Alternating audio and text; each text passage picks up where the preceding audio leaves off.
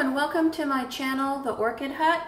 My name is Dana, and today's video is going to be a continuation of the video that I just posted a couple of days ago, where I created these cork bark mounts. So this was sort of like the prepping step that was in the previous video. So if you would like to know how I drilled the holes for this cork bark, how I made the hangers, and how I attached the sphagnum moss as well as the Spanish moss, then I will put a link to that video in the upper right hand corner of the screen, and you can watch that video first. Today's video is going to continue from that one. I have the two orchids that I showed you in the previous video, and these were the orchids that I had chosen to go on these mounts, and we're going to do that today. And we're also going to do a little bit of a deep dive into the names on the orchid tags for these two. Now, typically I don't get too hung up on orchid naming. It's constantly changing, being reclassified, and you know, just kind of hard to keep up with unless that's your thing. And so oftentimes hobby growers will say, oh well, these are Cattleya type orchids, and that's true, but if you look at tags of orchids, they can sometimes be a little bit complicated. And so the first thing that we're going to do is look at the tags for both of these and talk a little bit about how to maybe better understand how to read the tags. Okay, so we're going to start with this little orchid first.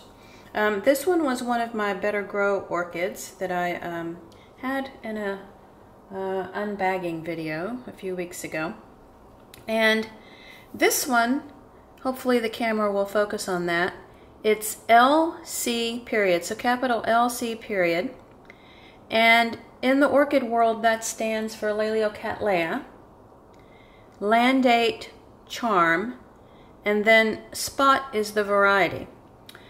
So the thing to know about this is that LC orchids have now been all reclassified into just Cattleyas. So the important part of the name is the Landate Charm and then variety Spot. And if I look online, even just the regular Landate Charm orchid has a few spots, but this variety has even more spots on the petals and sepals. So that's that tag, and that's actually an easier tag to figure out. Now, the second orchid that I'm going to be mounting on the cork bark has a bit more of a complicated tag. And this one is Potinara, Naomi's Delight, crossed with SLC, Catherine Clarkson, SVO, HCC-AOS. Oh my goodness. Okay, so the first thing to notice about this is that this orchid doesn't really seem to have a name of its own, because both parents are listed on here with just the cross information. Okay, so one of the parents was Potinara, Naomi's Delight, and then the other parent was SLC, Catherine Clarkson, SVO, HCC, AOS. Okay, so let's break that down.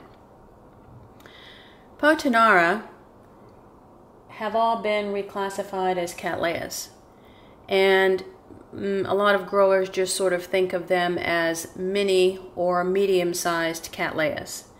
They have backgrounds of Laelia and Sophronitis, and they were years ago named Potinara orchids, and now they're just Cattleyas. So the important name to remember is Naomi's Delight. And then SLC stands for Sophronitis, Laelia, and Cattleya. And so again, SLC orchids are simply Cattleyas now. And so the important part of the name is Catherine Clarkson. And then SVO is Sunset Valley Orchids, and Catherine Clarkson would have been one of their hybrids.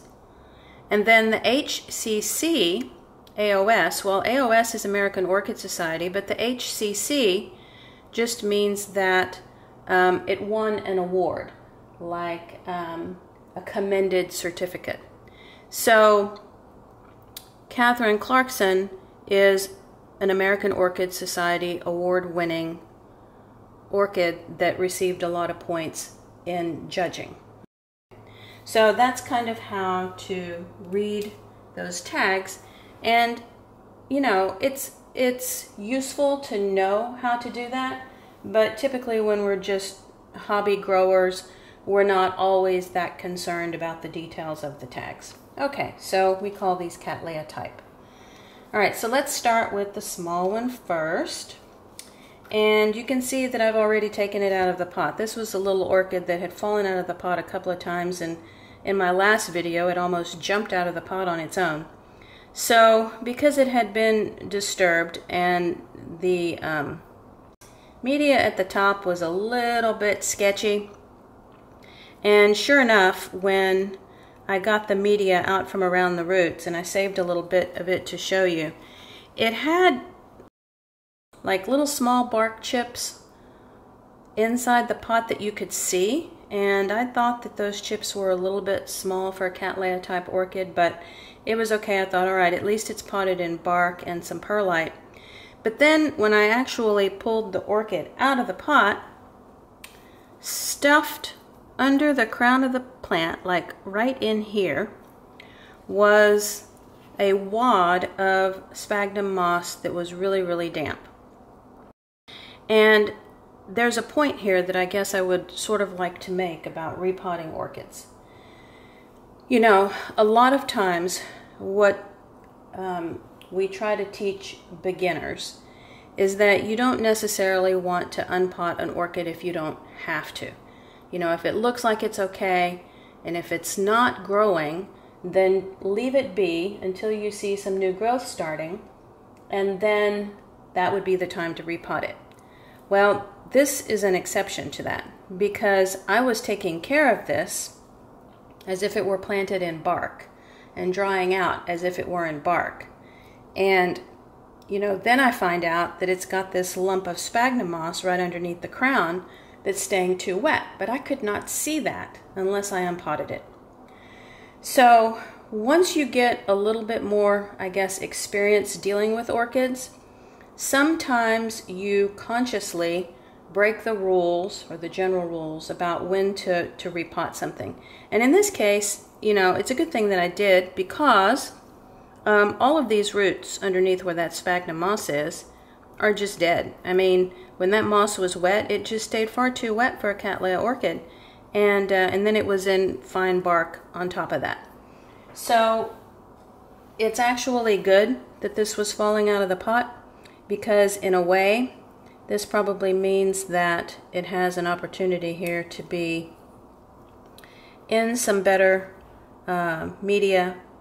Is it going to be set back? Maybe. Was it probably already set back anyway?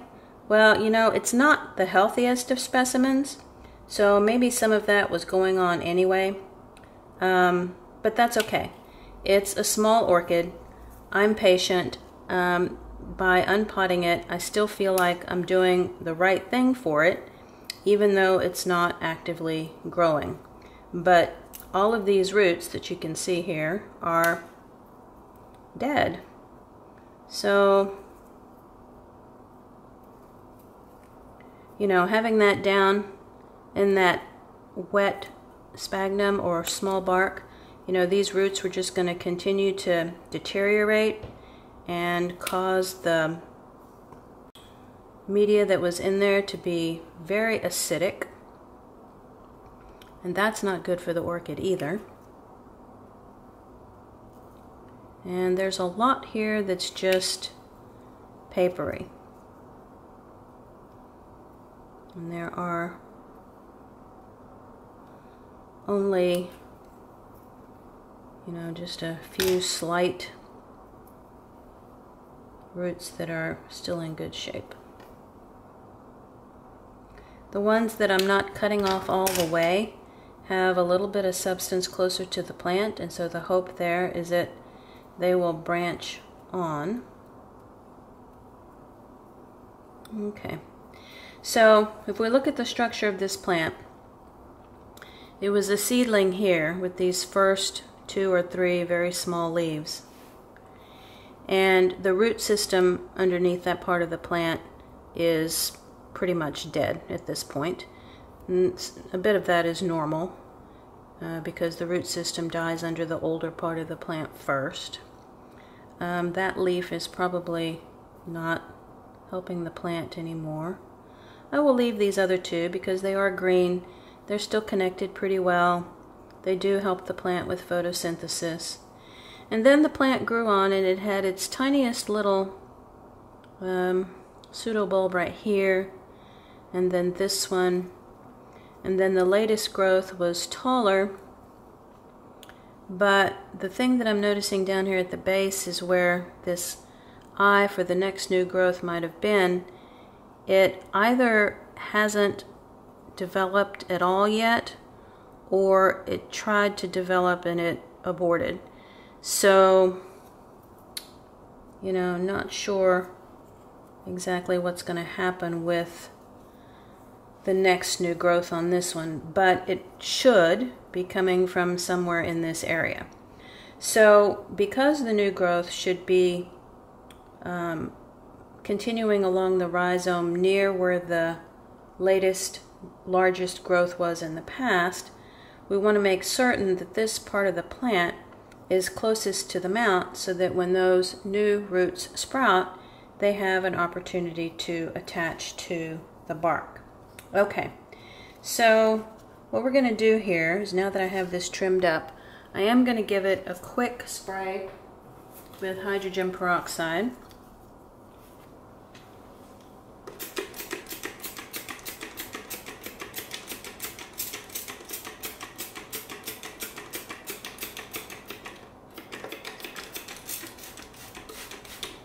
Because the media that it came out of was a little bit sketchy. Okay, so it looks like something like this might work well. Okay, so the part of the plant that would have new roots next are closest to the bark. And now what we need to do is work some extra sphagnum moss around these other roots, as well as maybe hang a little bit more of the Spanish moss to help maintain that moisture. Okay, so this moss is a little bit damp, and it does happen to be long strand moss simply because that's what I have, but that's not all that important as long as you feel like you can get it around and attached to the roots. Well, not really attached to the roots, but at least kind of like wrapped around them in a way that helps deliver and maintain some moisture.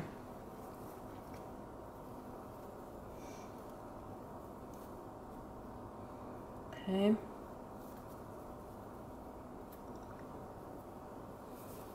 Maybe another piece right here.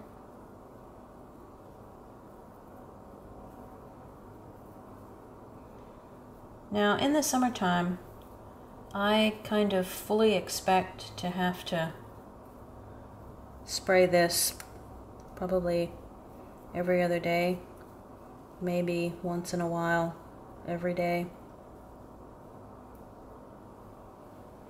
Okay. And let's get a little bit more of this moss hanging on there.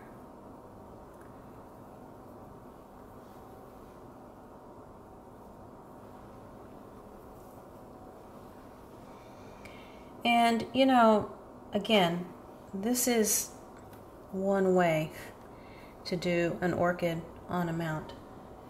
I think every grower sort of has to find their way with this and experiment with what works and what doesn't.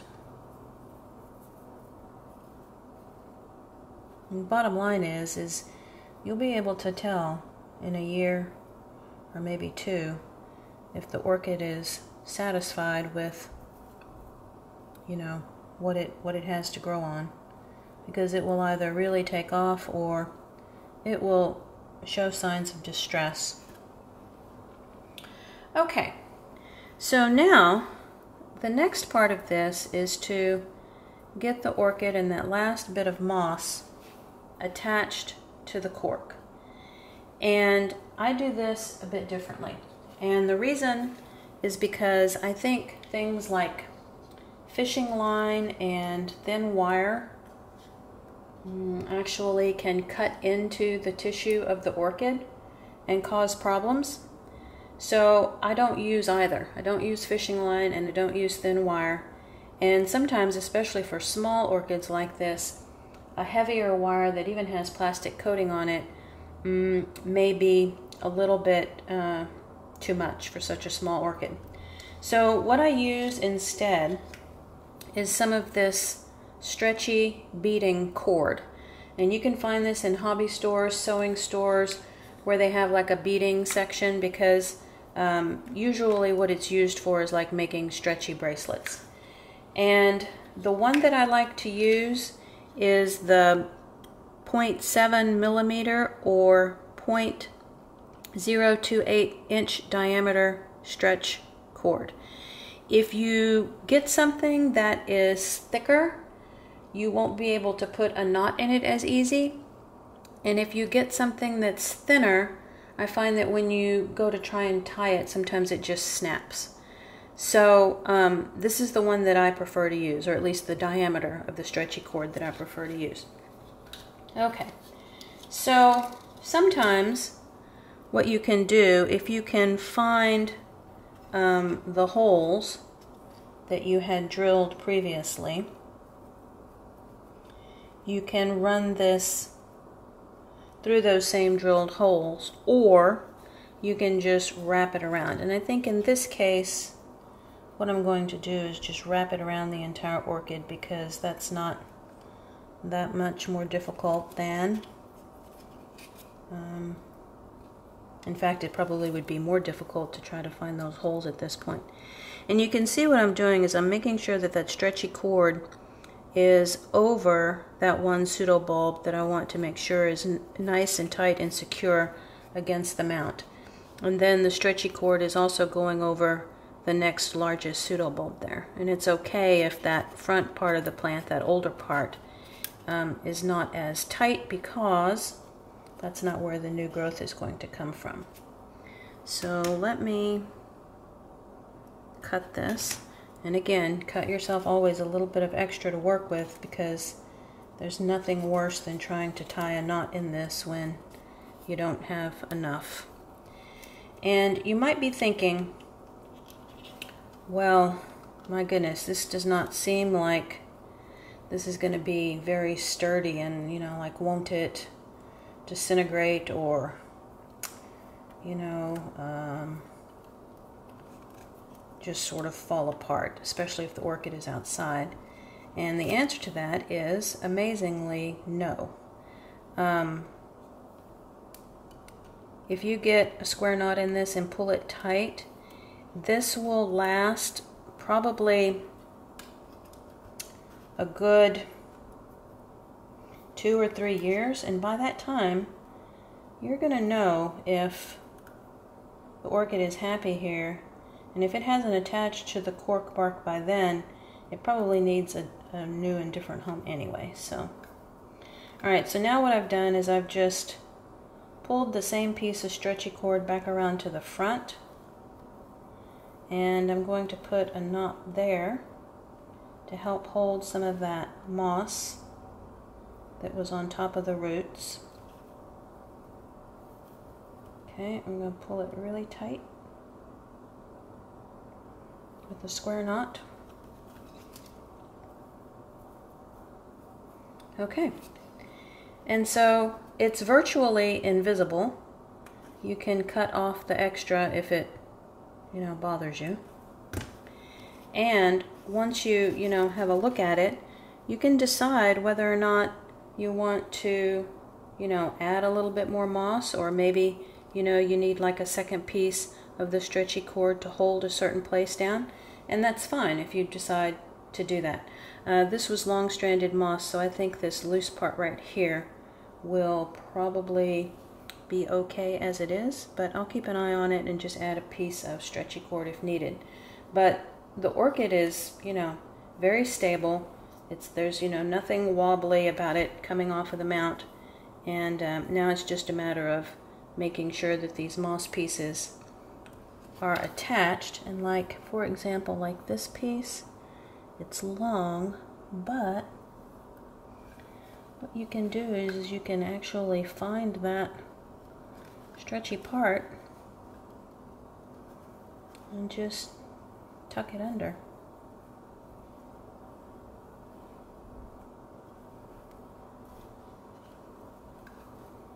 And that'll help hold it on. Okay, so that's one and done. I'm going to pause the video and clean this up just a tiny bit, and then we will do orchid number 2.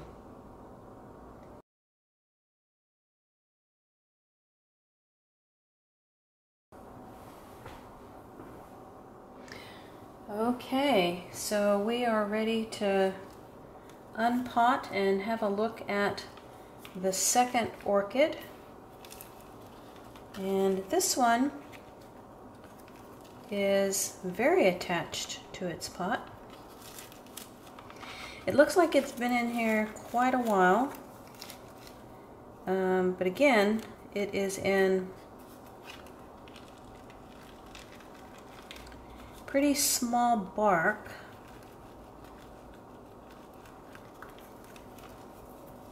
And it does have a new root, so this is a good time to get it adjusted to a mount.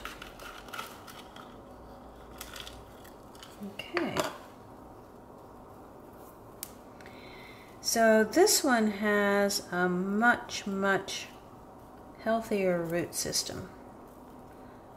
I'm sure you can tell that already.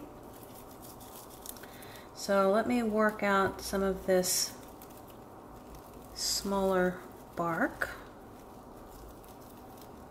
As I'm working with this, the thing though that I am a little bit surprised about is that I watered this orchid maybe 4 days ago, and I would not expect this bark to still be so wet.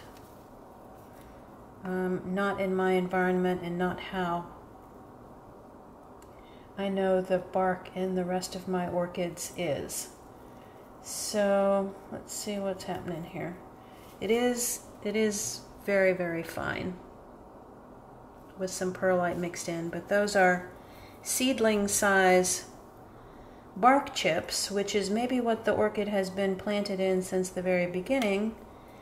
And then, just like the previous Cattleya, there is this wad of moss around the base of the plant. So this is going to take some work to get that moss out of there. It's probably the original moss and the original bark that the orchid was grown in. So it's time. It's time for a new home. So I do believe I'm going to have to go to the sink and get some water to help loosen this moss. So I'm going to go ahead and pause the video, go to the sink, see if I can work out some more of that moss around the bottom, and then I'll be back. Okay, so back from the sink with this Cattleya type orchid, and this is all of the moss that was underneath the crown of the plant. So once I pulled it all out, there was a good, wad of moss there. And now that I have been rinsing this orchid and noticing what an extensive root system it has, along with a lot of new root growth associated with this latest new growth, I have decided that it is probably not in the best interest of this orchid to put it on the cork bark mount. I'm just a little bit concerned that this root system has been used to more moisture. This is a very large root system. If this were to have grown this way and had already been on the mount, it would have been adjusted to having all of these roots more out in the open. But I'm afraid now that this is such an extensive root system, I would have a really difficult time maintaining it anywhere close to what it's been used to. So, change of plans, and sometimes we have to do this as orchid growers. I'm going to be finding a pot for this orchid, and I will be potting it with my typical Cattleya bark, which is chunkier than what it was previously potted in. But I do think that this orchid will be happier that way because of how its root system looked when it came out of the pot.